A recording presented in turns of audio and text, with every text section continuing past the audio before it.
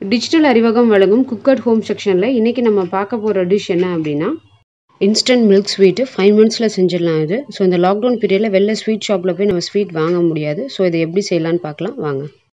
இந்த ஸ்வீட் செய்கிறதுக்கு நான் ஒரு காஃபி டம்ளரில் மெஷர் பண்ணிக்கிறேன். ஸோ இல்லாட்டி நீங்கள் எந்த கப் வச்சுருக்கீங்களோ அதை மெஷர் பண்ணிக்கோங்க. ஸோ அதில் வந்து பார்த்திங்கன்னா கடலை மாவு 1 கப்பு, ஃப்ரெஷ் மில்க் காய்ச்சாத பால் வந்து 1 கப்பு, சுகர் அதாவது ஜீனி வந்து 3 கப்பு, நெய் வந்து 1.5 கப்பு, துருவின தேங்காய் 1 கப் ஆட் பண்ணி எல்லாத்தையும் நல்லா மிக்ஸ் பண்ணிக்கணும். இப்போ இதெல்லாம் மிக்ஸ் பண்ணதுக்கு அப்புறமா கொஞ்சோண்டு உப்பு ஆட் பண்ணிக்கிறோம். ஸோ எப்போதுமே ஸ்வீட்டில் வந்து கொஞ்சம் சால்ட் ஆட் பண்ணுவாங்க ஸோ ஸ்வீட் செய்கிறப்ப. ஸோ அதனால் நீங்கள் ஒரு பிஞ்ச் ஆஃப் சால்ட் ஆட் பண்ணிக்கோங்க. ஸோ இப்போ நான் திருப்பியும் சொல்கிறேன், இதில் வந்து கடலை மாவு 1 கப்பு, ஃப்ரெஷ் மில்க் காய்ச்சாத பால் வந்து 1 கப்பு, ஜீனி 3 கப்பு, நெய் 1.5 கப்பு, துருவின தேங்காய் வந்து 1 கப் நல்லா சின்னதாக துருவிக்கோங்க. இது எல்லாத்தையும் நல்லா மிக்ஸ் பண்ணிக்கோங்க, ஈக்குவலாக மிக்ஸ் ஆகிருக்கணும். ஸோ மிக்ஸ் பண்ணிவிட்டு நீங்கள் ஒரு மீடியம் ஃப்ளேமில் வச்சு இதை நல்லா வந்து மிக்ஸ் பண்ண ஆரம்பிச்சிடணும். அடுப்பில் மீடியம் ஃப்ளேமில் வச்சு நல்லா கிளறி விடுங்க. சால்ட்டு போட்டதுக்கப்புறமா கொஞ்சோண்டு நம்ம ஏலக்காய் தூள் போட்டுக்கலாம். ஏலக்காய் தூள் இருந்துச்சுன்னா நீங்கள் அதை போட்டுக்கோங்க. அப்படி இல்லை அப்படின்னா ஏலக்காவை 2 ஏலக்காவை நச்சு நீங்கள் போட்டுக்கலாம். வாசம் ரொம்ப நல்லாயிருக்கும். ஸோ ஸ்வீட் சாப்பிட்றப்ப அது வந்து அந்தளவுக்கு அதிகமான ஃப்ளேவர் தெரியாது, பட் அது வந்து மைல்டாக ஒரு டேஸ்ட்டு கொடுக்கும். ஸோ நம்ம மிக்ஸ் பண்ணிக்கிட்டே இருக்கிறப்ப நல்லா வந்து திரிஞ்சு வர்றது உங்களுக்கு தெரியும்.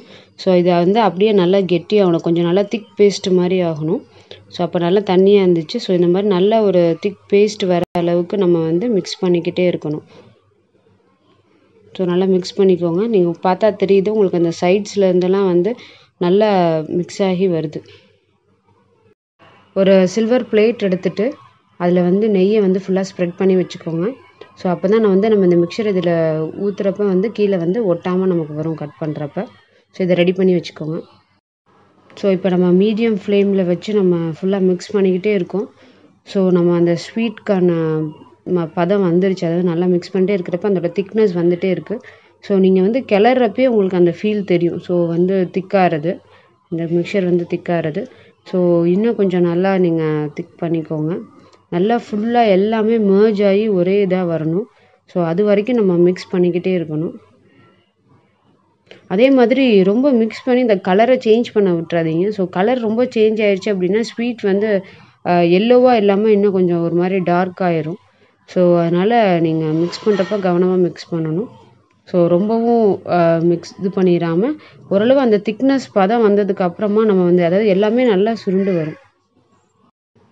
ஸோ இப்போ நல்லா திக்காக ஆரம்பிச்சிருச்சு, நல்லா திரண்டு வருது. ஸோ இந்த திக்னஸ், இந்த கன்சிஸ்டன்சி தான் நமக்கு தேவை. ஸோ இந்த கன்சிஸ்டன்சி வந்ததுக்கு அப்புறமா நம்ம வந்து அடுப்பை ஆஃப் பண்ணிவிட்டு நம்ம வந்து இதை வந்து பிளேட்டில் ட்ரான்ஸ்ஃபர் பண்ணிடலாம். ஸோ நமக்கு ஸ்வீட்டோட கன்சிஸ்டன்சி வந்துருச்சு. ஸோ இப்போ இதை வந்து நம்ம நெய் ஸ்ப்ரெட் பண்ணி வச்சுருந்தோம் ஒரு பிளேட்டில். ஸோ அந்த பிளேட்டில் இது எல்லாத்தையும் நான் வந்து ட்ரான்ஸ்ஃபர் பண்ணுறேன். ஸோ ட்ரான்ஸ்ஃபர் பண்ணிவிட்டு அதை அப்படியே நம்ம வந்து பிளேட்டோட லெவலுக்கு ஈக்குவல் பண்ணிடணும். ஸோ இது வந்து நீங்கள் மேலே வந்து ஈக்குவலாக நீங்கள் ஸ்ப்ரெட் பண்ணிடுங்க. அதே மாதிரி இதை வந்து நம்ம ரொம்ப ஆற விட்டுறக்கூடாது, கொஞ்சம் கொஞ்சம் செக் பண்ணிக்கணும். ஏன்னா ரொம்ப ஆறிடுச்சுன்னா பீஸ் போடுறப்ப கொஞ்சம் கஷ்டமாக இருக்கும். ஸோ நமக்கு ஃப்ளெக்சிபிளாக இருக்கிறப்பே நம்ம வந்து அதை கட் பண்ணிடணும். ஸோ இப்போ இதை ஈக்குவலாக ஸ்ப்ரெட் பண்ணிக்கோங்க இந்த பிளேட்டில். ஸோ ஸ்ப்ரெட் பண்ணிவிட்டு நம்ம கொஞ்சம் நேரம் ஆற விட்டுறலாம்.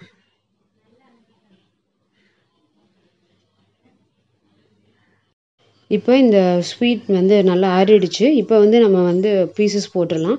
ஸோ நீங்கள் வந்து அப்பப்போ வந்து கத்தியை வச்சு செக் பண்ணிக்கோங்க, இது கட் பண்ணுற அளவுக்கு ஃப்ளெக்சிபிலிட்டி வந்துருச்சா அப்படின்னு. இல்லை ரொம்ப ட்ரை ஆயிடுச்சு அப்படின்னா கட் பண்ணுறப்போ கொஞ்சம் சிரமமாக இருக்கும். ஸோ அதனால் அதை செக் பண்ணிவிட்டு நீங்கள் கட் பண்ண ஆரம்பிச்சிடலாம். நான் வந்து ஸ்கொயர் ஷேப்பில் வந்து நான் கட் பண்ணுறேன். ஸோ உங்களுக்கு நீங்கள் வேறு என்ன ஷேப் வேணுமோ நீங்கள் கட் பண்ணிக்கலாம். ஸோ இப்போ அதே மாதிரி நான் கட் பண்ணுறேன், உங்களுக்கு தெரியும். ஸோ இந்த மாதிரி ஸ்கொயர் ஷேப் நீங்கள் கட் பண்ணிக்கிட்டிங்கனாலும் நல்லாயிருக்கும். ஸோ இது மாதிரி ஃபுல்லாக கட் பண்ணிக்கோங்க. ஸோ இது ரொம்ப ஈஸியான ஸ்வீட்டுங்க. ஸோ நீங்கள் வீட்டில் வந்து இந்த ஸ்வீட் நீங்கள் செஞ்சு பார்க்கலாம்.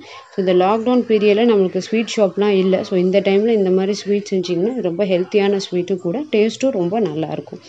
ஸோ இந்த மாதிரி நீங்கள் கண்டிப்பாக ட்ரை பண்ணி பாருங்கள். உங்களுக்கு டவுட்ஸ் இருந்தால் கமெண்ட்ஸில் கேளுங்க. இப்போ ஸ்வீட் பீசஸ் ரெடி ஆயிடுச்சு. இதில் நீங்கள் வந்து ஒரு பாக்ஸில் ட்ரான்ஸ்ஃபர் பண்ணிக்கோங்க. கண்டிப்பாக இதை ட்ரை பண்ணி பாருங்கள், ரொம்ப டேஸ்டியாக இருக்கும். இப்போ இன்ஸ்டன்ட் மில்க் ஸ்வீட் வந்து ரெடி ஆயிடுச்சு. ஸோ இதை நீங்கள் ட்ரை பண்ணி பாருங்கள், கண்டிப்பாக உங்களுக்கு பிடிக்கும். இது பிடிச்சிருந்துச்சுன்னா லைக் பண்ணுங்கள், மறக்காமல் நம்ம சேனலுக்கு சப்ஸ்கிரைப் பண்ணுங்கள்.